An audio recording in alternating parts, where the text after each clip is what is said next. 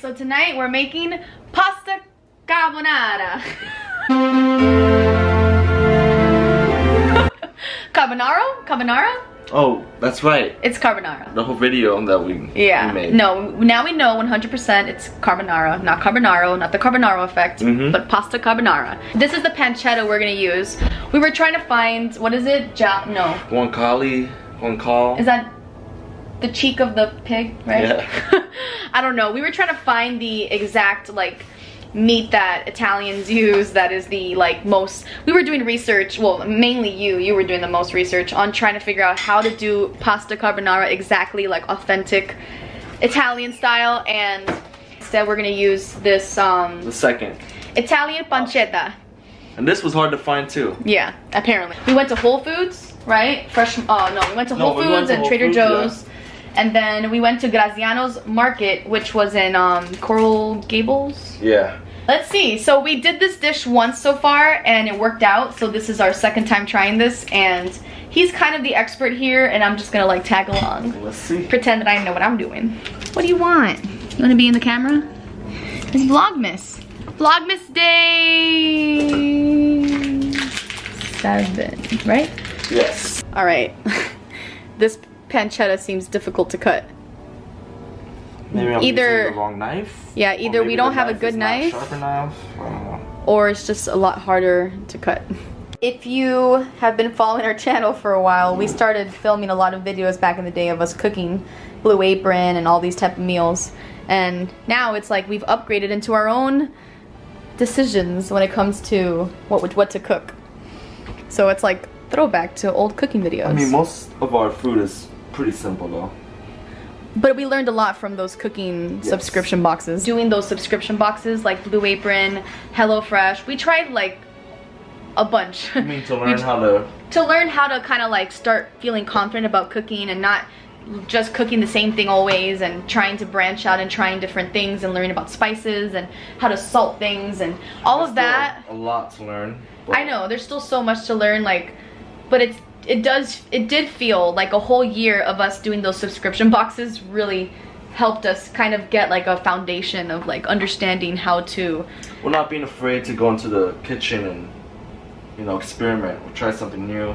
Yeah. So here we have, this is, Home Chef gave us this binder, but this is going to be a mix of different, it's not just Home Chef. So a lot of these are Home Chef, but let me see. I think we have 2 binders. Yeah, we got 2. Over here is Blue Apron. This was one of the first, I remember this grilled chicken ramen thing was one of the first meals we ever made like through a Blue Apron. And over here is Plated. So that's another one that we tried out. We even tried Peach Dish. Here's more Blue Apron. We did HelloFresh for a while as well. I would say HelloFresh is up there with Home Chef and Blue Apron. Plated was good too, though, I will say.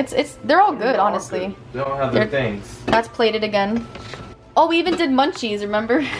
Oh, Chefed or something like that. Yeah, it was under the... It's under Chefed. And that was the...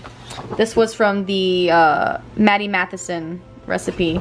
And yeah, as you can see, we've saved a lot of them because that's how many we've done, and I'm sure there were some that we didn't even save, so that's a lot of recipes. And this is the pasta we're gonna be using for the pancetta.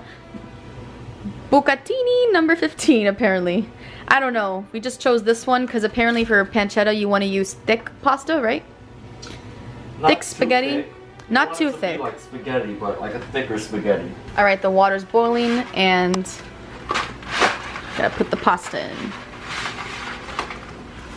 Whoa. I think that's enough for the 2 of us. It's so difficult to know with pasta. Yeah. Because it's like, it looks like nothing right now. I guess let's just start with that and then we can add more if anything. Let's add a little more. Yeah, I mean, I'm okay with more. So now we're going to let it boil for 6 minutes. And I guess we'll test it out and see. So a big part of pancetta is the eggs. So I believe... Pancetta? The hell? Sorry. A big part of pasta carbonara is having eggs. So we got our pancetta here, we got the eggs, we got the pasta. What else do you need for pasta carbonara? Is there anything else involved? Cheese. Oh yeah. Pecorino cheese, which also is basically Parmesan cheese. Let me grab that. It's not Parmesan. We actually have Pecorino cheese from Whole Foods, but it's almost the same as Parmesan, so Parmesan would work as well. And the last one, could you just use only the yolk? Yeah. Oh, that's gonna be hard. What do you... Oh no. Alright, never mind. The hardest thing is to not use the egg whites. It's so much easier to use just egg whites. Right. Whatever. What I could do is scoop up some of the egg whites. No, that's, I guess, a little bit. Let me try that. Now, you just gotta grate some of the Pecorino cheese or whatever it is, Parmesan. Pecorino? Pecorino. Yeah. Into the eggs. And you're gonna whisk the two together. Do we add anything else? Pepper. Oh, okay. And then you whisk it together. You're almost ready. Should we throw the pasta at the wall? Is that what they do? What? You never heard that before? No. That people throw, like, they throw pasta onto the wall, and if it sticks, that's how you know it's ready? I mean, just... No, don't do that though. I'm just saying. That's like a trick I've heard about before.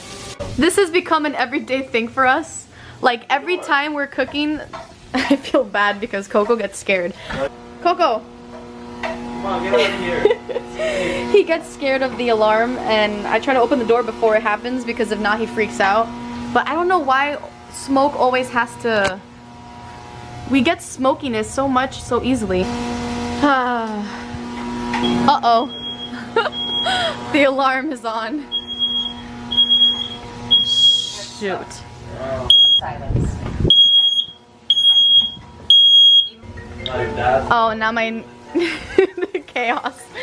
Now my dad's calling me, freaking out. Oh my god. Everything's okay, don't worry. The door's open. Coco's fine. The alarm stopped. Alright, love you. Now I can't find Coco. Oh, there he is. Heads up, there's smoke in the hallway. It's okay, Coco. His defense mechanism is to go into the bathroom. Like, why? He goes into the dark bathroom. It's okay. I promise. We're good. Just gotta keep doing this. This video is gonna be titled Pasta Carbonara Fail. Look, he's trying to get in the bathtub. What are you doing? It's okay. I've never seen anything scare this dog as much as the fire alarm. Like, thunder, lightning, nothing scares him the way that the lady's voice on that little alarm thing makes him just start shaking and everything. Like, he gets so scared. I'm sorry. It's okay, Coco. Well, it seems like the pancetta is cooked. Pasta's almost ready. Yeah. And then we got our sauce. And it seems like there's no more smoke in the hallway. Alright, so now you're transferring the pasta to the pan. And I think we have to use some of the water or something. Yeah. So some of the pasta water gets used. And then at the end we add the egg.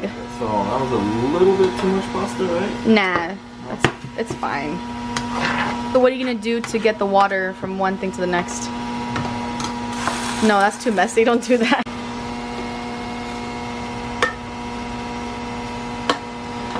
And then, like, what's the trick? Like, how do you know how much water to add?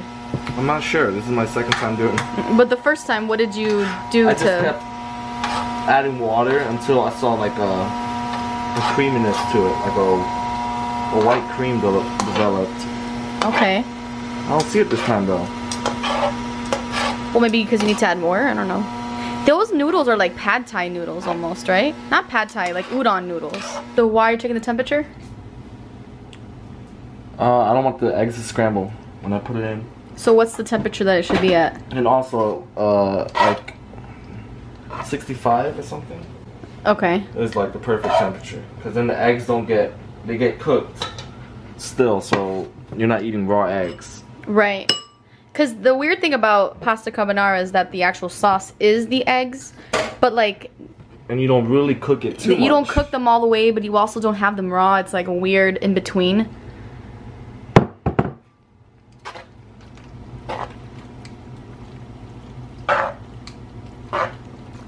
does look good though. All right. Looks nice. See, and that was quick. How long was that in total? maybe 30 minutes. All right, and then now add a little bit of extra pecorino on the top. We've got pasta carbonara. Don't do that. And a little bit more black pepper.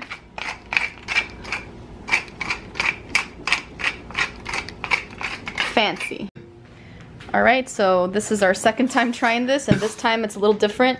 We got different noodles, and we got different types of, we got a different type of pancetta, but hopefully it tastes just as legit.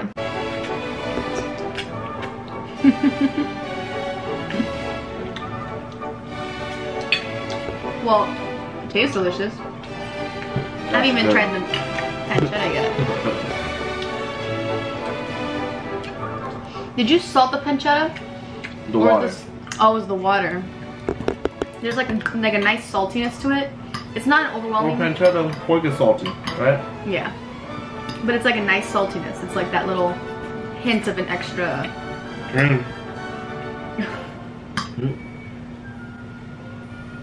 Pecorino is really salty. Oh yeah, that's true.